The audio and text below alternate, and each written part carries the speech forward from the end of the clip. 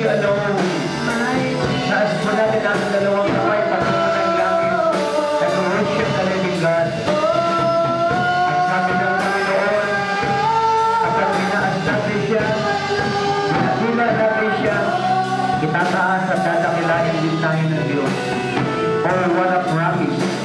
What a great promise from the Lord our God. Hallelujah! Kaya sa oras na ito, kalimutan mo na ang lahat ng nakaraan at nakalipas at ang mga darating pa, and we'll raise our God hands to the Lord and worship the living God.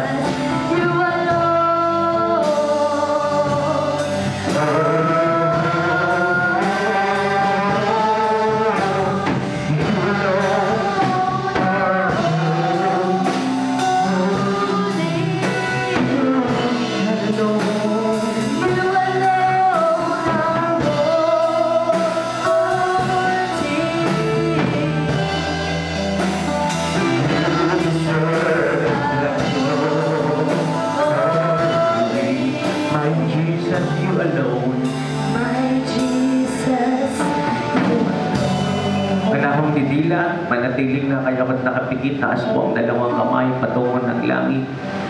Lord, magpakilala ka pa sa amin sa isang mas malalim pa na pagpapakilala. Father, we want to know you more. Reveal yourself unto us, Lord, unto each one of us, Lord, in a much deeper way, O Lord. Sapagkat sa oras na ito, Panginoong Diyos, bukas ang aming mga puso. Nais naming maranasan ang iyong pagkilos, ang iyong paggalaw. Nais naming masigit pa na muli ka pang mas maranasan pa sa aming mga buhay. At nagtitiwala kami, Panginoon, na sa aming pakikinig, panunood, pagdako sa lugar na ito, Lord, all these things will not be in vain. Gagawa nga ng mga dakilang bagay sa aming lahat. Hindi lamang mo sa amin, maging sa mga tao ba, nasa puso namin, nasa panalangin namin, higit sa lahat ng aming mga mahal sa buhay. Kaya Ama, ngayong pa lamang, salamat po sa kapatawaran ng kasalanan, sa buhay na walang hanggan, sa kagalingan at himala, sa lahat po ng mga dakilang bagay na ginawa mo na at gagawin mo pa sa aming mga buhay. Salamat po, Diyos ng marami, sa pangalan ni Jesus. Amen. Palakpakan natin ang Diyos sa buhay. Dahil lahat ay makakaupo sa banal na presensya ng Diyos. Sabihin mo nga muna sa iyong katabi, Happy New Year. Tatasan mo, Happy, Blessed, and Prosperous New Year. Glory to God. At yung ating kalendaryo ay na-delay lang ng konti. Pero next Sunday ay lalabas na siya. Next Friday, pwede na siya. Ano po? Naulit ko, yung ating kalendaryo ay na-delay lang ng konti. Next Friday, sa ating gawain. Next Sunday ay palabas na po iyon. Amen po ba? Glory to God. At buksan natin ang ating mga banal na kasulatan sa aklat ng Timothy. Tingnan nga natin at tutukan natin ito ng lubos. Glory to God. Praise God. Ano pong sabi ganon sa aklat ng Timothy? Yan. I thank Christ Jesus our Lord who has given me strength that He considered me faithful, appointing me to His service. Ulit natin yung pagbasa. Ano pang sabi ganon? Even though I was once a blasphemer and a persecutor and a violent man, I was shown mercy because I acted in ignorance and unbelief. Sabi natin ang pagbasa. The grace of our Lord was poured out on me abundantly along with the faith and love that are in Christ Jesus. Sabi natin. Here is a trustworthy saying that deserves full acceptance. Christ Jesus came to the world to save sinners, of whom I am the worst. Kinulang, worst. Yan. Okay. Yan. Sige, tuloy natin. But for that, very reason I was shown mercy, so that in me, the worst of sinners, Christ Jesus might display His unlimited patience as an example for those who would believe on Him and receive eternal life. Last verse, now to the King eternal, immortal, invincible, the only God, be honor and glory forever and ever. Amen. Glory to God. Palakpakan natin ng Diyos sa pagkakabasa ng kanyang banal na kapahayagan. Palakpak natin. At ang napakagandang mensahe ng Diyos sa araw na ito ay pinamagatang, ano nga yung magandang pamagat? Yan, our God is a forgiving God. Amen po ba? Ang ating Diyos, bakit sabi ang ating Diyos ay mapagpatawad na Diyos. Sabihin natin lahat, ang ating Diyos, make it personal, ang aking Diyos. Hindi naririnig yung mga boses ninyo. Ang aking Diyos ay mapagpatawad na Diyos. At ang sabi ni Apostol Pablo, sa lahat ng mga makasalanang tao, siya ang pinakamasama. Bakit sinabi niya siya ang pinakamasama? The worst sinner. Bakit? Sapagkat hindi lang siya babaero, hindi lang siya lalakero o mabisyo, siya po ay isang tao, ang mga Kristiyano, ang mga mangangaral ay pinapapatay niya. Pinapakulong niya hanggang mamatay ang mga Kristiyano at mga mangangaral. Inulit ko po, pinapakulong niya at hanggang kamatayan ang mga Kristiyano at mga mangangaral.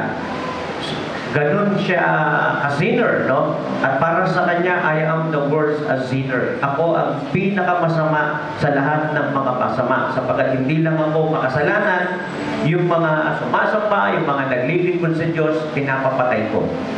Kinukulong ko hanggang mamatay. So, ganun na siya kasama. Pero ang sabi niya, napakabuti ng Diyos. Sapagkat siya ay niligtas ng Diyos. Amen? Siya ay pinatawad ng Diyos. No? Tuwang-tuwa siya. Kasi isipin mo, napakasama niya, mamamatay tao siya. At ang mga pinapatay niya, hindi ito mga adik, hindi ito mga bakla, hindi ito mga tomboy. Di ba may mga pumapatay ng mga bakla? Ang tawag doon, mga serial killer ng mga bakla. Meron po nun. May mga pumapatay ng mga masasamang tao. Yung iba, sinasalvage di ba? Pero iba siya. Ang pinapakulong niya at pinapapatay niya, mga mabubuting tao, mga Kristiyano, mga manggagawa ni Kristo. So, napakasama niya sa tingin niya. Pero, siya po ay napatawad ng Diyos. At hindi lang siya napatawad ng Diyos, ginawa siyang mangangaral ng mabuting balita ng kaligtasan ni Kristo. Kaya siya po ay tuwang-tuwa. Kaya ang sabi niya, ito talaga ang katotohanan na dapat tanggapin na ang lahat ng tao ay gustong iligtas ni Kristo. Lahat ng tao ay gustong iligtas si Kristo, walang sinisino si Kristo, walang pinipili si Kristo, sino man ay gustong lahat na iligtas si Kristo. At isa nga po sa magandang halimbawa na ang Panginoong Diyos ay nagpapatawad, our God is a forgiving God, sapagkat isipin mo pinapapatay na niya ang mga Kristiyano, kinaawaan, kinahabagan pa siya ng ating Panginoon. Amen. Palakpakan natin si Lord. Amen. Palakpakan natin si Lord. So, bawat isa sa atin na narito, nakikinig at nanonood, alam natin kung paano tayo pinatawad ng Diyos. At tayo ay patuloy na pinapatawad ng Diyos, hindi lamang sa iisa nating kasalanan, sa napakarami nating kasalanan. Minsan nga, paulit-ulit yung kasalanan, gagawa ng kasalanan, ihingi ng tawad sa Diyos, gagawa ng kasalanan, ihingi ng tawad sa Diyos, at ang Diyos ay patuloy na nagpapatawad. Because our God is a forgiving God. Amen po ba? At hindi lamang po si Apostle Paul ang isang halimbawa ng pagpapatawad ng Diyos. Kilala natin si Apostle Matthew, si Mateo, di ba? Na dating ang pangalan niya ay Levi. Alam natin na siya ay isang tax collector. Nang ibig sabihin, corrupt government official. Despite of being a corrupt government official, siya po ay pinatawad ng Diyos. Medyo nananaghiling nga sa kanya, kay Jesus ang mga persecutor niya, sapagkat si Jesus ay nakisalo kina Mateo. At ang sabi ng kanyang mga enemy, bakit nakikisalo si Jesus sa mga makasalanang tao na kagaya ni Matthew, na dating Levi, kung tawagin. Sapagkat ang sabi ni Jesus, kung paano ang mga may sakit na nangangailangan ng doktor, si Kristo rin ay dapat pumupunta sa mga makasalanan, sapagkat kailangan din siya ng mga makasalanan. Kailangan ng mga makasalanan ng kapatawaran. Amen. Amen. Palakpakan natin si Lord. At hindi lang si Mateo na formerly Levi. Kilala natin si Zacchaeus. Tama? Si Zacchaeus na pandak, maliit na tao, pero maraming kayamanan. Malaki ang pera sapagkat isang corrupt government official. Ninanakaw niya ang kapangyaman ng bayan. Pero sa kabila ng lahat, nakita natin si Kristo ay doon na nanghali, tumuloy. Tumuloy siya, doon siya kumain sa bahay ni Zacchaeus. At ang tanongan ng marami, bakit na naman? Once again, bakit na naman si Jesus ay nakikisalamuha sa mga masasamang tao? Sapagkat yun na ang layunin ni Jesus, na iligtas ang mga makasalanan. At hindi lang yun, mga minamahal, sino ba ang hindi nakakakilala kay Mary Magdalene? Kahit na hindi nagbabasa ng Bible, kilala si Mary Magdalene. And in fact, nagkaroon nga ng kanta, di ba? Magdalena, di ba? Mga ganun. Yun ay hinango. Actually, that song Magdalena ay intended for, it was made for prostitutes, di ba? Pero yan ay hinango sa buhay ni Maria Magdalena. At si Mary Magdalene ay hindi lamang ordinary prostitute. 7 demonyo ang nasa katawan niya. Sa kanyang pagiging isang babaeng makasalanan. Hindi lang siya nakikiapit sa isang lalaki. Maraming lalaki, paulit-ulit siya ay nakikiapit. Pero sa kabila ng siya ay isang prostitute, siya ay pinatawad ng Diyos. Amen! Palakpakan natin ang Panginoon Diyos sa buhay. Hindi ka ba natutuwa ron? Glory to God na ang Diyos ay nagpapatawad. Kaya nga nung na-born again ako, alam nyo, yung kantang ito ay hindi na naririnig Madalang na, bihira ng awitin ito. Pero napakagandang kanta, sabi nga, why have you chosen me? Out of millions, your child to be. You know all the wrongs that I've done. Bakit mo ako niligtas, Panginoon? Alam mo kung gaano ako kasama, kung gaano ako makasalanan. Sa dami ng tao sa mundong ibabaw na ito, ako iyong kinaawaan. Sapagkat nakita ko nga na hindi ko naman hinanap ang Diyos, pero hinanap ako ng Diyos. Napakabuti ng ating Panginoon. Ganon tayong lahat dito. Hindi natin hinanap ang Diyos, pero hinanap tayo ng Diyos. Amen? Tayo ay kinahabagang lahat ng ating Panginoon. Kaya nga, napakaganda, yung team natin, tingnan nga natin saglit yung team natin. Our God is a forgiving God. Ang Diyos natin ay in-text natin. Even though I was once a blasphemer and a persecutor and a violent man, sabi niya, I was shown mercy. Ako ay kinahabagan ng Diyos, bagamat ako ay mapamuso, persecutor at violenting tao. Pag sinabing violenting tao, mamamatay tao siya. Pero yung pagiging mamamatay tao niya, hindi ito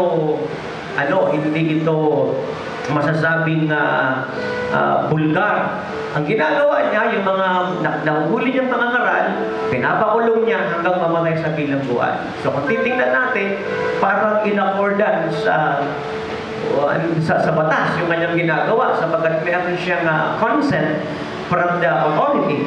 Pero yung kanyang ginagawa ay malibo. Ituloy natin ang pagbasa. Anong sabing ganoon? The grace of our Lord was poured out on me abundantly. Isipin mo, ang biyaya ng Diyos ay binuhos sa akin ng masagana. Alam nyo, masyado siyang nagpapasalamat sa Diyos. Sapagkat Kinaawaan siya ng Diyos. Kaya alam nyo, minsan, nagpalayas ng demonyo yung mga 70 disciples. Lord, Lord, sabi nila, no? Yung mga demonyo, sabi ganun, ay napapalayas namin, lumalayas sila. They are all subject to your name, sabi nila, ng mga 70 disciples. Alam mo, sabi ni Lord Jesus Christ, huwag kayong matuwa na kayo ay nakapagpapalayas ng demonyo. Matuwa kayo kasi ligtas kayo, napatawad kayo. Ang pangalan nyo ay nakasulat sa aklat ng buhay sa kalangitan. Amen. Palakpakan natin si Lord. Kaya masabi ko sa inyo, nagagalak tayo, iba na ang ating kasuotan, iba na ang ating mga gadgets, iba na ang ating mga sasakyan, iba na ang ating bahay, iba na ang ating kinakain, ang ating mga anak ay nag-aaral sa mga well-known exclusive private schools, iba na ang ating pamumuhay ngayon. Amen po ba? Pero higit sa lahat, ipagpasalamat natin, pinatawad tayo ng Diyos. Binago tayo ng Diyos. Isinulat niya ang ating mga pangalan sa aklat ng buhay sa kalangitan.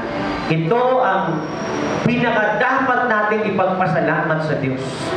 Ako po hanggang ngayon ay hindi nagbabago ang aking pangarap. At patuloy na hindi magbabago ang aking pangarap. I never dream for a beautiful car.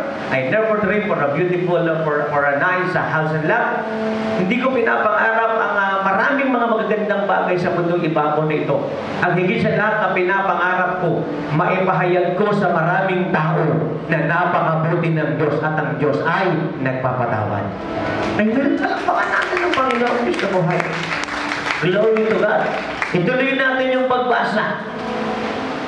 Here is a trustworthy saying that deserves full acceptance. Christ Jesus came into the world to save sinners. No? Dapat tanggapin ang katotohanan ito na si Jesucristo ay nagpunta sa mundong ibabaw na ito para iligtas ang mga makasalanan. At sabi niya, Apostle Paul, ako ang pinakakasama. Tuloy natin ang pagbasa.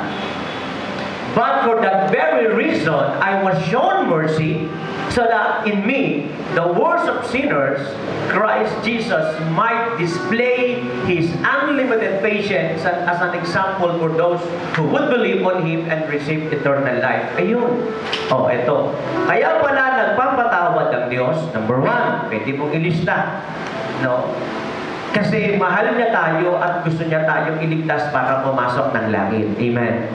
And number two reason, no, para ipaalam sa buong mundo na siya ay mapagpatawad ng Diyos. May tao pa ho ba rito? No? Para i-display sa lahat na ang Diyos ay mapagpatawad ng Diyos. Hallelujah! Pinapaalam niya sa lahat ng tao sa mundong ibabaw na ito, mapagpatawad siya. Our God is a forgiving God.